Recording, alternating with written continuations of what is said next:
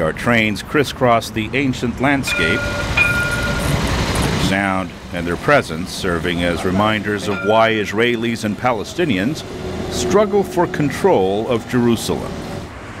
For Israelis, the train is a step toward realizing their vision of uniting the once divided city.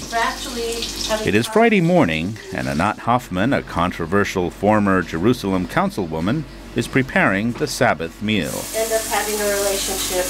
She was born and reared in Jerusalem, and to her, the most meaningful spot in the city is the Jerusalem Zoo. There are men and women, ultra-Orthodox and Arabs, sitting here on this grass, being together without attacking each other.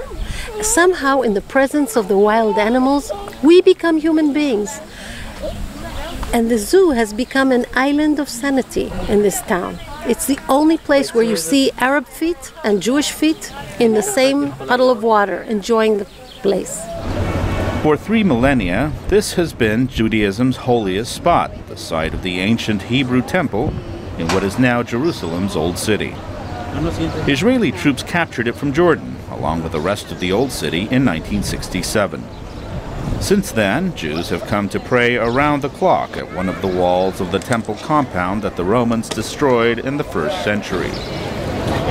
Yonah Metzger, the chief Ashkenazi rabbi of Israel, explains why these stones matter.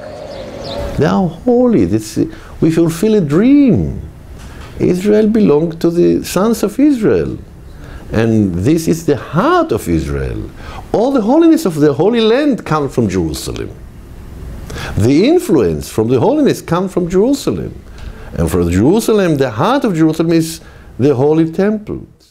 Those who pray here believe Jerusalem is holy because God made it holy, and some believe prayers reach God more directly when made from here. It's holy to other religions I know, but the first time it was made holy was when God gave it to the Jewish people.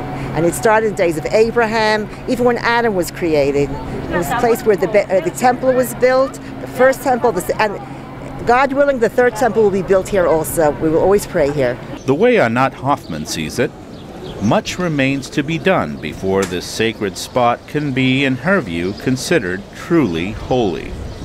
She recalls how Israel demolished Palestinian homes after the 1967 war to make way for this plaza. She has also led a fight to remove the partition that segregates men and women in this outdoor synagogue.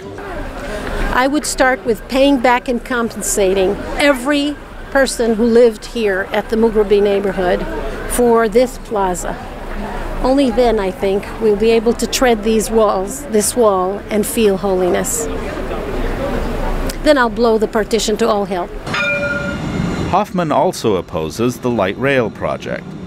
For her, it does nothing to bridge the gaps that remain. Ramirez, VOA News, Jerusalem.